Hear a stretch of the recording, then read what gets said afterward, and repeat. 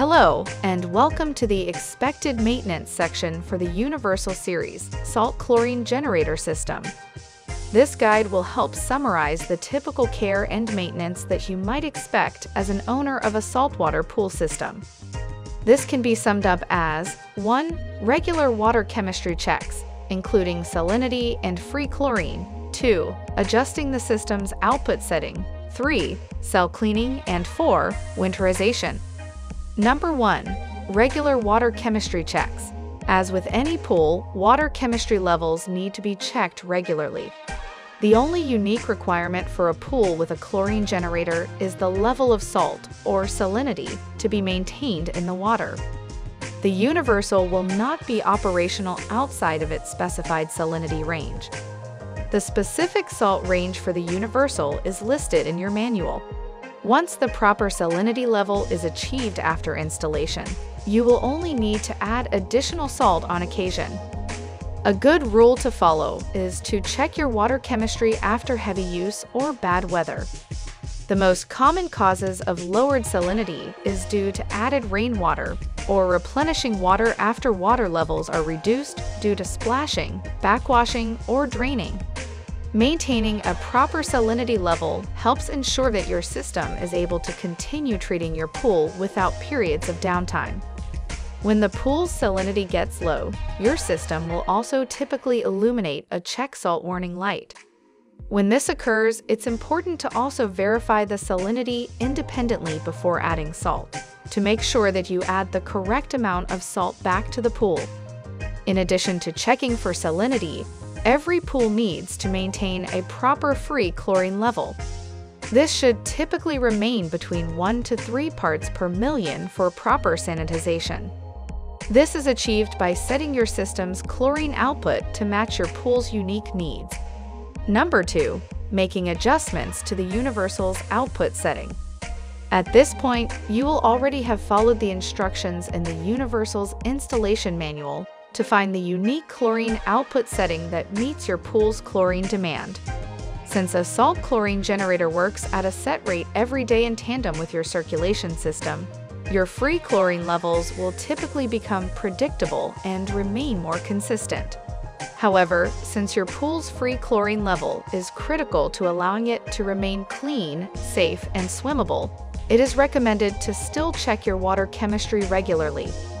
As a rule of thumb, begin by testing your water frequently. As you get experience with how quickly or slowly your pool's water chemistry changes, you can decide to check it less often. You should expect to need to make seasonal changes to your salt chlorine generator output level and possibly pump run time as seasonal usage and temperature changes affect chlorine demand. Number 3. Cleaning the salt cell. The Universal will eventually stop producing chlorine due to natural mineral scaling and needs to be cleaned. A cell maintenance warning light will be illuminated on the system indicating that the cell needs to be checked or cleaned. Before cleaning the cell, check the salinity of the pool. Low salinity levels and even air bubbles passing through the cell can cause this light to illuminate. If your salinity is in range, power cycle the Universal. Afterwards, if the cell maintenance indicator light illuminates yellow again within a few minutes, the cell needs to be cleaned. When cleaning the cell, always follow the cleaning instructions in the Universal manual. After cleaning, inspect the cell plates closely with a bright light. If mineral buildup is severe, more than one cleaning cycle may be necessary. If you see any debris, use a water hose or air compressor to blow it out. The frequency of cleaning depends on your water chemistry. For most people, cleaning is only necessary a handful of times per season. More rapid mineral buildup is a sure sign of a chronically high saturation index. Number 4. Winterization. During winter months, very little chlorine is necessary at low temperatures. If your water temperature drops into the mid-60s, your chlorine generator may reduce or stop its chlorination in order to extend the lifespan of the cell. In climates that require you to close your pool for the winter, you can continue to follow all standard procedures for your local area in order to protect your system from damage caused by frozen water.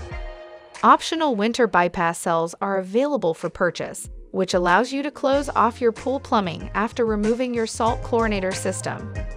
The electrolytic cell will be damaged by freezing water, just as your pool plumbing would.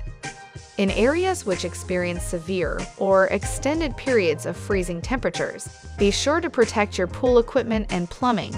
This may include draining all water from the pump, filter, supply, and return lines before any freezing conditions occur. When opening the pool after a period of inactivity, do not power on and use the chlorine generator until the pool's water chemistry has been balanced and brought to ideal levels.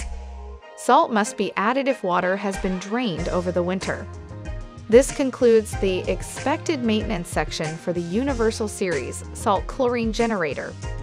Thank you for choosing CircuPool Advanced Pool Systems.